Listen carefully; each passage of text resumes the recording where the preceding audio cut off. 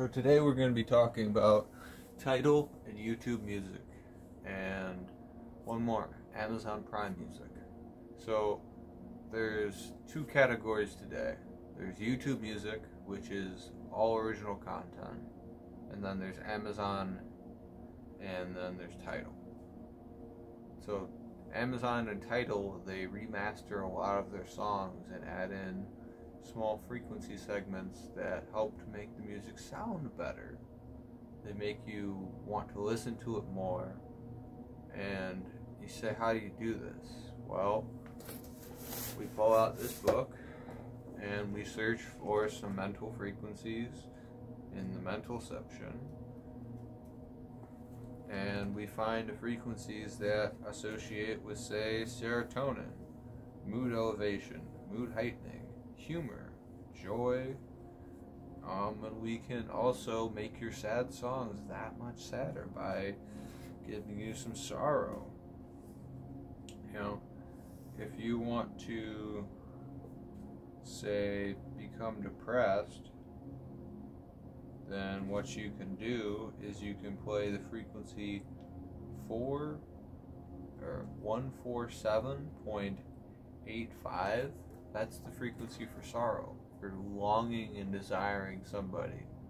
So say you have a sad song like, I don't know, you wouldn't know the one I would say, so imagine it yourself.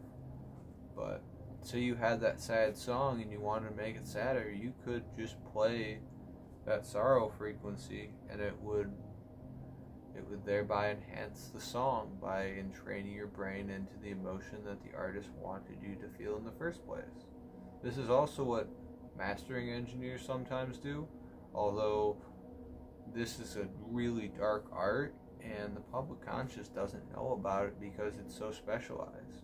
In the coming years, with things like Muse and different EKG headsets, this is going to become more common knowledge, but also going to become more of a dark art because of just how powerful it is. So we have to train the world on it before the AI all of a sudden knows how to hypnotize anybody just by saying a single word. You know, all it has to do is go through all of humanity's research and look at the books. But yeah, that's kind of a scary prospect. But that's a tangent. So what does YouTube do that Amazon and Spotify do? So with the larger channels, there's an enhancement feature at the highest scales of YouTube. So your million plus subscriber channels, they almost always have subliminal frequencies in them. And whether it be an attention aid to try to get you to learn better, like some channels do, or whether it be an aid to make you feel more calm and more relaxed so that you want to sit there and watch it, you don't want to do anything. They're waging a war on consciousness, and they're trying to get you to like and subscribe, because the act of you liking and subscribing keeps you on their platform and makes them more money. With every ad you see, with every 30-second ad spot you see, they make money. So when I say it's a war of your attention, it's the only thing it can be, is because they're literally vying for you watching stuff to be able to make money.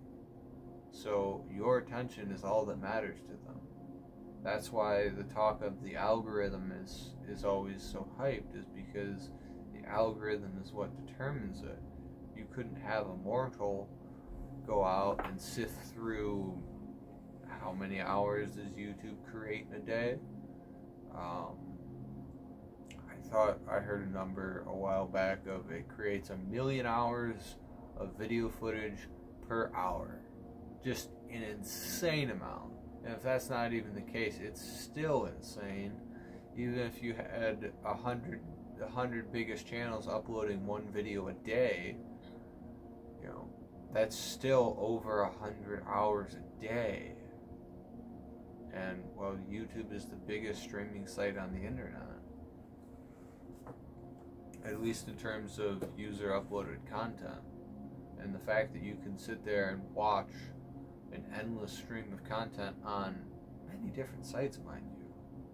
You know, if you wanted to watch all of Naruto, that would take you, or not Naruto, but all of Supernatural, that would take you 24 days. There's 25 seasons, each season is about a day long. Just the backlog of content alone is insane, let alone how much is produced a day. But we were talking about the frequency space and how they want to control your attention and control your thoughts to make them more money. So let's just turn the page here and see what else we can add in. So, you know, if we wanted to, say, give you a phobia of school, we could play the frequency 970. So 970 doesn't resonate well with the body, as in it's scary. So it basically resonates at your hips and just is like, hey, there's something wrong. Now, that's a very specific thing. There is 12 frequencies associated with phobia school that you can play. And the reason that we have such a broad thing there is because the human body has many different vibrations. So when someone's, say, scared of school, there's multiple areas that are affected by that. Just as in any given song, you can have different areas that you want to exemplify. If you tried to exemplify all of them at once, you couldn't, because you would have overlapping emotions. You can't have a negative and a positive emotion occupying the same space. If you did, well, what mental disorder would that be? Impossible. That's what it would be. Because you can't feel happy and sad. You literally can't make a frown and a sad face at once. Okay, some of you are going to try right now. Please do smile. It's better for you. But the prospect of people in training your brains is not something to be scared of either. You know, anytime your mom has spoken to you, she's trained your brain because she's your mother. You inherently know her voice. So we shouldn't be scared of what's being played over speakers. That ship sailed in the 20s. Which 20s? I'll leave it up to you. The old timers are going to say it was 3 years ago. I'm going to say it was 100 years ago or 200 years ago. The prospect of it really doesn't scare me. I just want to limit my exposure to some things and increase it with others. I'm sorry to all my friends who like metal music. There's too much distortion for me, but this is a personal trait. I like harmony and balance.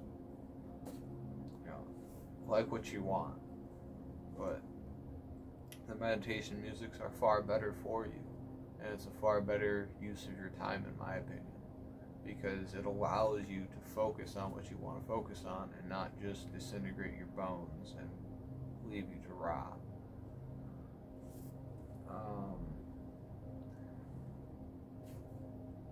I'll leave you with this. Go put on 10,000 hertz on your tone generator and tell me how you feel. Or 9,999, which is better. They both are.